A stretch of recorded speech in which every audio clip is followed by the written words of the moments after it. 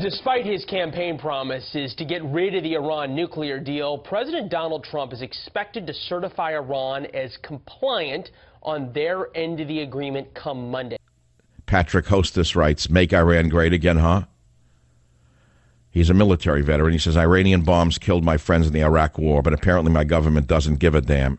That's a veteran. That's not just a Twitterer who doesn't know what he's talking about.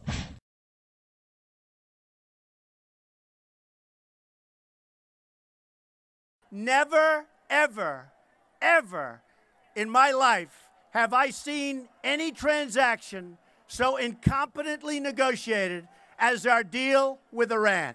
It's one of the most incompetent contracts. Forget about deals from any standpoint, whether you look at real estate, whether you look at war, whether it's one of the most incompetently drawn contracts I've ever seen. We could have had a much better deal. We could have had a much stronger deal. We should have doubled up the sanctions, negotiated for strength. We don't get anything. We're getting nothing from this deal. And then you look at certain countries who are opposed to it. Now, all of a sudden, out of the blue, they come.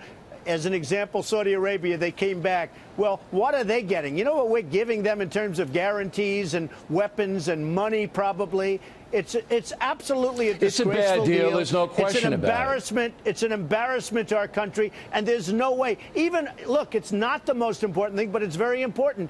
Our prisoners should have been released before we even started talking to these people.